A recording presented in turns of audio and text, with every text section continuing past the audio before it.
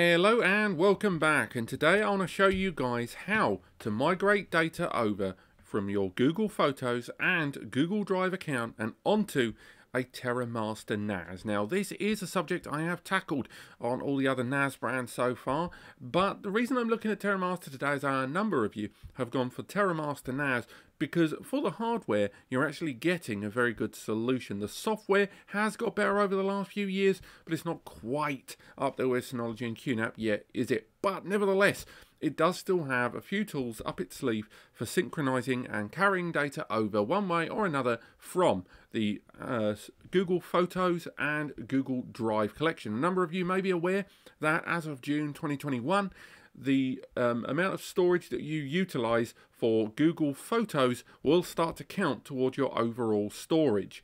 For those that have been utilizing Android devices for a long time, you may have heard that up until June, you can upload photos largely in an unlimited capacity to your Google Photos account, and it won't increase your storage. But the storage will be absolutely fine and dandy and still be able to be used by the likes of Google Drive and other Google services. However, after June, every photo you upload will use some of that space, and that is why a number of you are migrating over from Google services and onto your own private NAS. So let's talk about the two ways in which you can carry that data over. We're utilizing the throwaway NAS Compare Gmail account that we've been using before, and this account is what we're going to be synchronizing with this Terramaster NAS. Now, you are going to need to download some apps on the Terramaster first, and by some apps, I mean one app, and that is Google Drive Sync. You can find it in the Application Center, nice and simple, and it's one of the early ones. You can just go ahead, drop down the tab, go to Multimedia Tools, and you can even find other tools in there as well for backing up and synchronization. You can go ahead, synchronize them all nice and easy, and they'll all appear there. Now, the two methods we've got for transferring data over from these Google platforms, we've got one that's a lot more all-encompassing but requires a lot more human intervention, and we've got another one that's automatic but it does carry over things in bulk. So it depends if how precise you want to be. Let's go for the first one, and that is Google Takeout. For those that aren't aware, Google Takeout is the kind of one portal access point where you can see all of the data that has been collected on you and submitted by you to Google services, from maps to fitness to news to website browsing to all the information in cookies. It's all stored here, but more precisely we're looking at Google Photos and Google Drive. So go ahead and click deselect all, because otherwise you're going to download everything and the file size is going to be enormous, and scroll down to Google Photos right here. Go ahead and put a click next to that, and if you're choosing to download your Google Drive or the Google Photos, you can go ahead, scroll up and find Drive, and from there you can go ahead and put a tick in that box if you choose. Me, I'm not going to download that today, but it is an option open to you. I'm going to show you another way to do that in just a while. Zoom out, and then after you've selected the one or more services from Google you want to download, scroll to the bottom and click Next. It's right there. Next, it will invite you to talk about the way you want to download. So first and foremost, you want to make sure this says send download link via email, because depending on the size of the Google Photos collection you have, this can take minutes, hours, days, weeks of time. So instead of having to keep this page open, you can go ahead and just allow Google to send you the email in order to download all of your files. Next, how frequently do you want to do this? Do you just want to do it the once to transfer your data over, or do you want to do it multiple times on a frequency, such as in this case every 2 months for 1 year, and it will send you the updated files each time? I'm going to go ahead with one export just for this video. Bear in mind that you are going to be downloading a zip file. You aren't going to be downloading these files loose, so you will have to extract them. And also it will ask you how big do you want each zip block to be. Now you can go ahead and just have a huge downloaded 50 gig zip file if you choose, but some file systems have difficulty not only actually holding large files, but also a zip file, it won't allow you to interact with it. One of the most common examples, FAT32, will limit the average single file size. So I recommend going for 2 gig blocks, or for larger photo collections maybe go to 4 gig, but I'm going to select 2. then click Create Export. It will then start compiling this information in the background on the Google servers and give you a download link to download all of that data from your Google Photos. Now, luckily for us, I've only got a single album on this Google Photos collection, hence why it's so fast. It's one album down there of 27 photos. If you've got a huge collection spanning years, this will take a great deal longer. But from here, go ahead and click download, or if it's taking longer, wait for the email from Google that you can go ahead and download your file of Google Photos and the other Google services you selected. Now, head over to your download folder, as I'm doing here, and in your downloads you will find, let's find it there, a zipped up file here, the compressed file that is your Google Takeout folder. Now this will have all the data that you want to download, so just right click and you can extract all depending on your file system. It will differ slightly, or use WinRAR if you're an absolute hero to download it nice and quickly. Not download it, extract it even. The folder that gets produced is available to see there, and then double click Takeout. The list of all the services that you chose will be selected here. I, of course, just did Google Photos. Double click there. And there will be each of the individual photo albums. Now, in my case, I didn't create any independent folders or archives or any kind of portfolio. So what it's done is batch all of the photos in that album into each year they were taken based on the metadata and the upload. But if you've created preset albums, holiday, Christmas, birthday, etc., they will all be available here.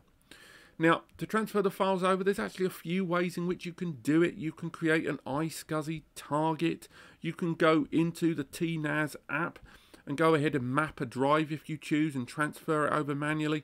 But the least technical way to do it and the easiest way is just to go into File Manager, either view or create the album that you want to choose for your photos. In my case, I've already created an album called Photos here. Go into the album that you want to transfer the files into. Once you've selected the folder that you want your photos from Google to go into, go ahead and click Upload. From Upload, then click Browse. And it will invite you to select the albums that you want to transfer over. Go ahead, browse in, and find the albums.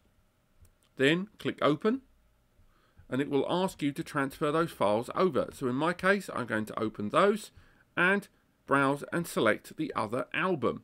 Now, it's not as smooth a run as we've seen from some of the other brands having automated uploads here, but this will transfer the files loosely into this collection. So it's advisable that perhaps you create individual files and albums there in the background to transfer them into. If you do want to create them, go ahead and click New, and you can create a new folder or a new shared folder for sharing over the network and over the internet here. It's that straightforward. Now, these files here are known as the Json files, or JSON, and they're the ones that Google uses for the background data for each of those images. You don't have to copy them over, but they can be useful. Terramaster doesn't really have much of a dedicated photo management tool in the same way other brands do. It is still a much more economical platform, it has to be said. But as you see, we've got the album there of that photo, and we can scroll along and look at other files and folders quite easily.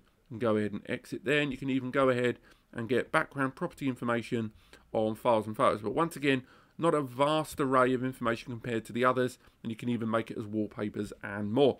So that is how you would transfer over the data from a Google Takeout. And again, this is what you, with Terramaster not having a lot of the dedicated applications of Synology, QNAP and Acer Store, it does seem a little bit caveman there. So what about if we try it in a far more automated, synchronized way? Let's go to the Google Drive Sync. Now from here, you're going to create an automated routine where the NAS is going to pull data from your Google Drive. So go ahead, give the task a name. I'm going to leave it as Google Drive 1. It will then ask you to verify your identity and allow your permission to synchronize the Terramaster NAS and your Google Drive account. Click Allow to allow that to happen. It may ask you to verify. It will also say if you want the Terramaster to be able to edit any of the files. I'm going to go ahead and click allow, and this will allow a connection between the Terramaster NAS and your Google Drive account. Once it's connected, it will go through some of the options of what you want to do. So in this case, we're going to call this task 1. We're not going to change it. The local directory is the directory on your NAS. So for this, we of course want to use the photo album selection here. We go in there, click confirm, and then on the cloud directory is when we want to select which folder on the Google Drive we want to select. It will take a little bit of time for it to sequence and index all the available folders on the Google Drive, and once it's done it, you can go ahead and select the album you want to carry over. In my case, I'm going to go with the Photos album, and we can select one of these folders or both of them if we choose. So rather than double click, I'm going to make my way back. I'm going to go ahead and just select Photos and then click confirm. So we're going to be copying the data from the Photos album of my Google Drive and carrying them over to the Terramaster NAS. Next, we can say what kind of routing we want to run. Bidirectional means the two folders will be mirrored, and any changes applied to one will be a change applied to the other, so as files being uploaded and more. Download cloud changes only mean that the Google album or the Google folder there on my drive, any changes made to that, any files that are added, will then be sent to the NAS, but if files are deleted, it won't make a difference. The NAS will still maintain all of those files. Same goes in reverse for upload local changes only, means that the folder on the NAS will send data to the cloud, and even if you delete the files inside the NAS, the cloud will still maintain them. In this case, I'm going to go bidirectional or a mirror. And there you go, click confirm, and it's now synchronizing these two platforms. It's going to synchronize them there in the background, and changes that apply if files are uploaded on either side will be reflected on both platforms. As you can see, the synchronization is happening there in the background, and we can go ahead and create a new one if we choose. We can see if they're running in the background and alter them if we choose, and there's even a log there of files happening there in the background.